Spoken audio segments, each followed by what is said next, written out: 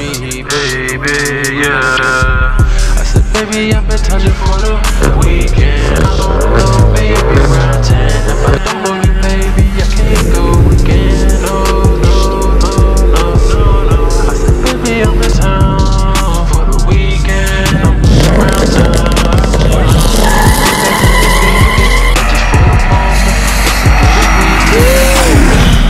Just ride with me, would you still ride with me? Would you go down with me, babe? Would you ride with me, babe? Would you die for me, babe? Would you slide with me, babe? Would you die for me, ride for me? What's going on, guys? It's Jay and welcome back. Today I just want to give you guys a little update on the Sonata, where it's at, what's going on. Yesterday my engine finally came in. Today they took the engine out, so they'll probably put the engine in tomorrow, which means I'll get my car back maybe hopefully Friday or Monday. Today I just want to talk to you guys about a question that I've seen a lot and people have asked me about, and it's about extended warranties. We're not really talking about new car warranties, because those are pretty much worthless and useless, because it's a new car. What you gonna fix? This is more about like extended warranties on like used cars and things like that. Are they worth it? To answer that question, most people come and they buy a used car. We're talking about the $15,000 to $20,000 range. These cars, you don't know what the previous owner's done to them. You don't know how they took care of. Like, you don't know anything. Like, really, you're just buying a car that someone else had, and that's it. So it's almost a gamble. But with that being said, like for my situation, for example, I bought a car. I think my car was 16 something, and then my warranty was like $1,500. So say I didn't have my warranty, I'd be up shit's creek right now. I'd be having to pay for a $6,000, high $5,000 job, and I don't have that kind of money sitting around. Without this warranty, I'm screwed. But thankfully I had the warranty, and the warranty has already paid for itself double, triple. So let's see, the turbo was $725, the engine was $2,500. I'm not good at math, but anyway, that's like $4 something, $3 something, and I don't have that. Plus you got to add in the labor, the taxes, and you're looking at some big like you're looking at some racks that I don't have, and I'm pretty sure people that's buying cars in these price ranges don't have that either. And if you do, then that's what's up. Keep doing you. But most people don't have that kind of money just sitting around, and they don't have that kind of money, like they're not prepared, and they don't prepare for something like that, because your car breaking down, something to this extent, I can understand like a flat tire or maybe just something like that, but not like a blown motor. That's like something that's not really expected. Like, this is my first time even dealing with something like this. Like I said, without the warranty, I'm out of luck. I'm up shit's creek, but the warranty is paid for itself. So, I mean, you think about it. Say you get a car that's $20,000. That little $1,500, $2,000 warranty, that shit don't make a difference. Your payment's gonna be like $50 more, maybe $75 more. Like, that's a lot. But I'd rather pay that little extra $50 than have to save up $5,000, $6,000 and buy, like I said, buy a new engine and all that. Which, that's something that's not really expected, but say you do buy a warranty, you don't ever use it. I mean, better safe than sorry. Say you buy a car, you didn't get the warranty, the motor blows up. Also, I think it's one of them things where it depends on the car as well. Like, everyone knows Toyota, Honda. I'm not really sure about Nissan. I don't know what the fuck they got going on. They just Honda, Toyota. Shit, that's really the only two that I could think of, and Ford. But other than that, if you're getting another car that's not one of those, like, you might need to get a warranty. You get a car that's got ridiculously high mileage, like you're in the 70s, 80s, 100s, you might want a warranty. Got like 20,000 miles on it, a used, I don't even know what would be 20,000 in that range. A Fusion, an Altima.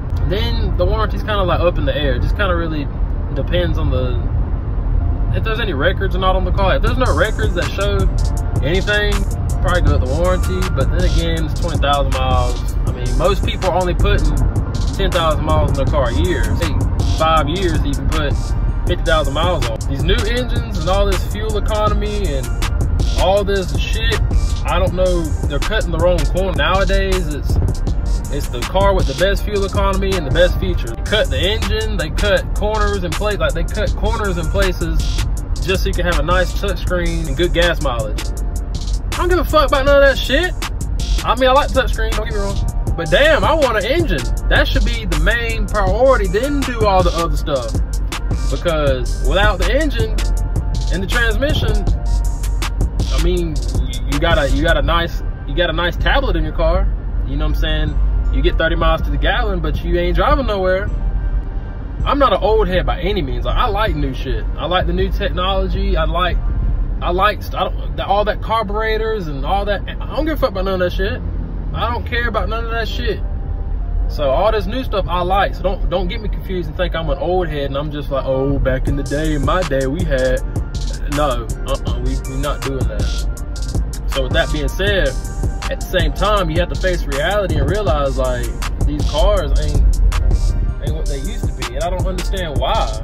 Because nowadays we have the technology, like, easily you can, every car on the road right now should, I'm saying, back when I had that little Jeep, my grandma had a Jeep. Man, that thing had 296 or 300 and something thousand miles on that thing. Like, most cars, now, that was 10, 15 years ago.